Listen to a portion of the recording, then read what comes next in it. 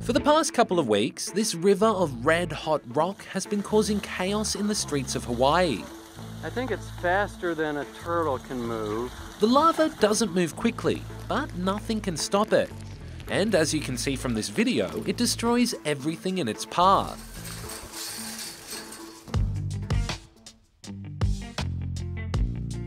The lava is coming from Kilauea, a volcano on Hawaii's Big Island, which is home to these guys. Aloha BTN, I'm Fiona.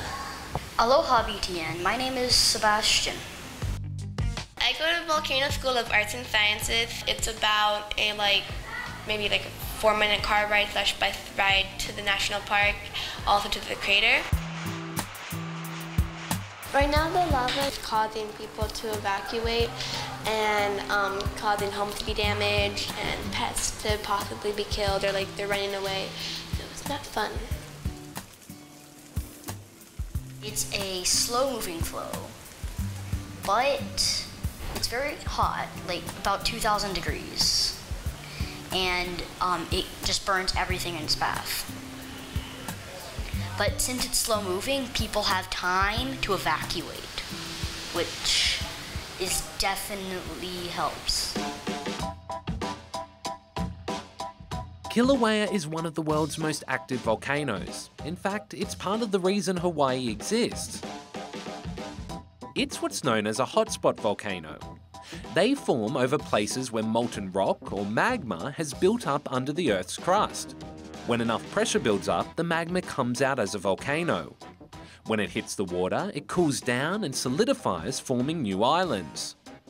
While the hotspot always stays in the same place, the tectonic plates, which make up the Earth's crust, are constantly moving, slowly dragging the new islands away from the hotspot, which is why Hawaii's chain of islands looks like this.